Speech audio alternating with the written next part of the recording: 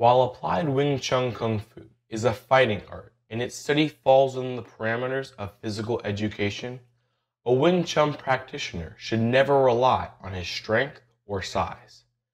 This is because the art of Wing Chun is based on movements that are based on the body's natural reflexive responses. Therefore, learning applied Wing Chun requires a firm grasp on the scientific principles behind its movements, common sense, and years of dedicated training. Most of the techniques and movements in applied Wing Chun appear to be simple. To execute them precisely, however, the practitioner must fully understand the principles regarding the physics of power along with ancient Chinese philosophy and strategies. The following curriculum that is outlined in this video series is arranged in chronological modules that will allow the practitioner to build a solid foundation in these principles. This is to eliminate any room for misinterpretation that could lead to disparity among the applied Wing Chun schools. Studying the modules will help the practitioner make realistic applications of the applied Wing Chun techniques. Our late Grandmaster Sifu Yip Man taught the same things to everyone.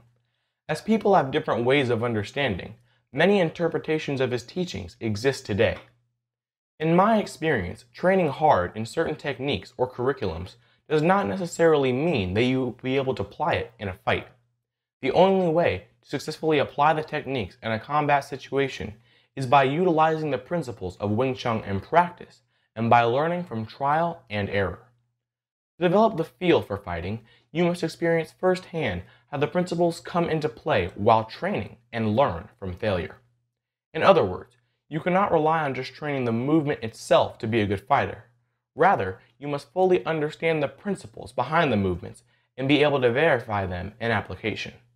Therefore, real application is the only way to truly learn any martial arts.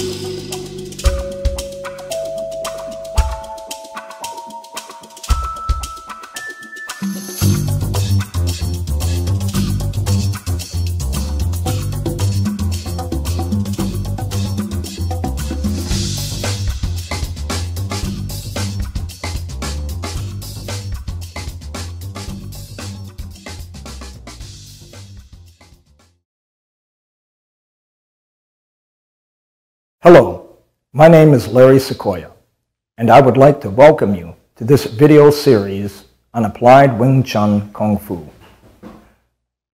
I would like to take this opportunity to explain how this video series will unfold, what it is that we plan to accomplish, and how we will accomplish it.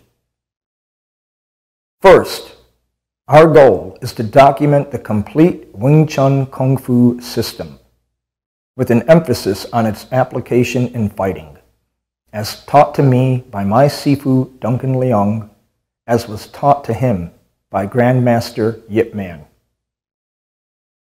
First, we must understand what Wing Chun is and what it is not. Many instructors talk about Wing Chun theory and that it is an abstract, theoretical art. But it is not theoretical. It is not abstract. Wing Chun is a complete martial system based on principles. The difference between theory and a principle is that theory is an unproven idea, and principles are undeniably true because they have been proven. These principles are contained within the forms of Wing Chun, but they are not readily apparent and need to be explained to the student so that when the student performs the form, they do it with the right idea in mind. What we will do throughout this video series is teach all the Wing Chun forms by demonstrating the correct way to perform them, break them down, and explain all the principles in complete detail. Understanding these principles lays the foundation for being able to apply Wing Chun. But equally important is the proper training methods to develop the skill to make Wing Chun work effectively. We will reveal all the training methods to develop speed, power, balance, coordination, reaction, and timing that is required to make the techniques work in application. Then finally, demonstrate the application of some of the most effective techniques I have found most useful in an actual fighting situation.